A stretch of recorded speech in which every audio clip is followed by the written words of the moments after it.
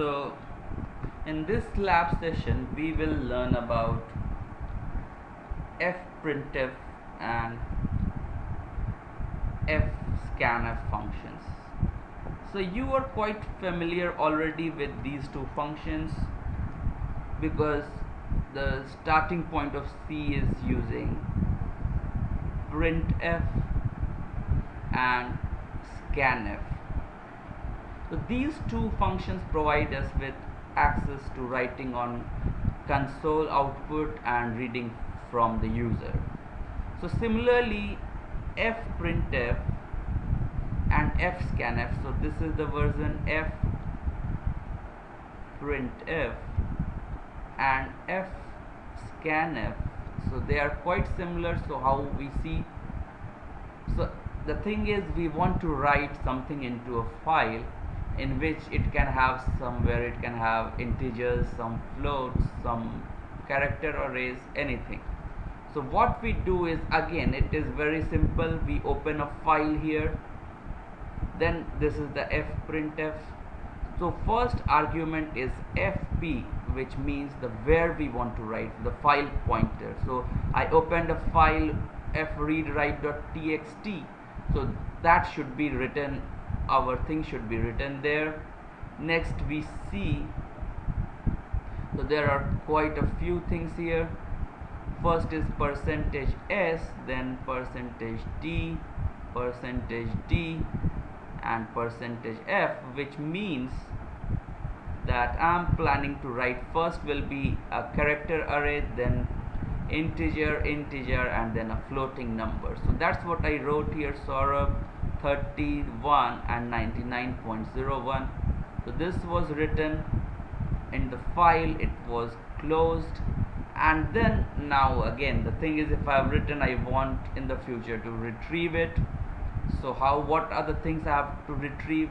One is the name, two integer numbers and one floating point number. So what happens, again I have to open the file. So fp is equal to fopen, and I open that same file in read mode. And now what I do, because now I'm reading from somewhere, so in scanf it was input from the user, but here it's input from the file. So I pass the file pointer, what control string I have to use, what are the things I'm going to read. So first thing is %s, %d, %d, %f, which means I want in the file, I'm assuming here. So if I'm reading like this, so it means in the file, the first, in each line, the first element will be a string, then two integer numbers and one floating point number. So this way I read it, and then I close, and then just for check I should print if it is working fine. So let's see. So lastly I printed the string, and let's see if it works. So I run the command, I run this code, and let's see. So it is freadwrite command. So let's see if freadwrite.txt is formed, and it is formed, and there is written Saurabh, which is %s, then 30, then 1 and 99.01002.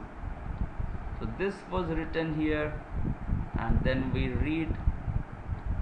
So this explains the code for fread, fprintf and fscanf. So this ends our lecture.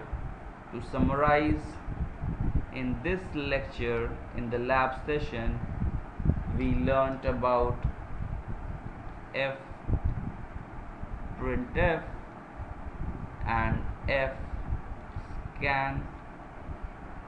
fscanf functions. So we first provide the file pointer to this one, then we have whatever the %s, %d, whatever you want to write, and then the variables you define. Similar is for fscanf. This is very easy and one of the best functions to write something in your files and read from it.